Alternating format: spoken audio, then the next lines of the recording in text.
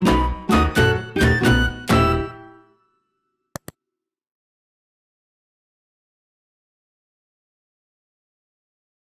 the last lecture, we saw how agricultural extension saved Mukhtar's community.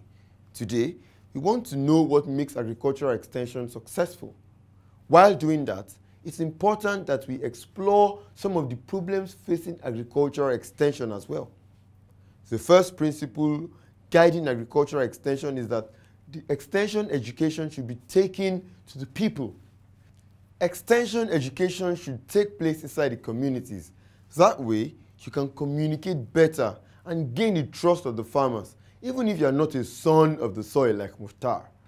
It's also important that you work together and involve the farmers in creating a program to ensure maximum participation of the farmers.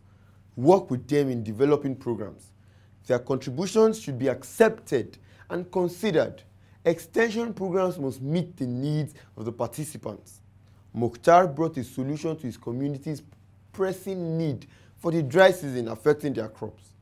Another very important principle is that the program must be flexible and undergo continuous evaluation. This is because new practices are being developed. You may also find that your training isn't relevant to the needs of that particular community. This is why you must ensure that your programs are constantly being evaluated and updated. Sometimes, an agricultural extension program is not successful and the goals aren't met.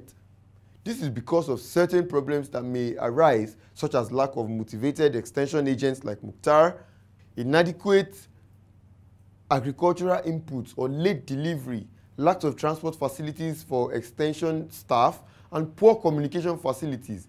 Other problems that may arise are inadequate extension workers, poor monitoring of extension agents, poor training of the workers, and no motivation for the extension workers. I'm sure you enjoyed this class.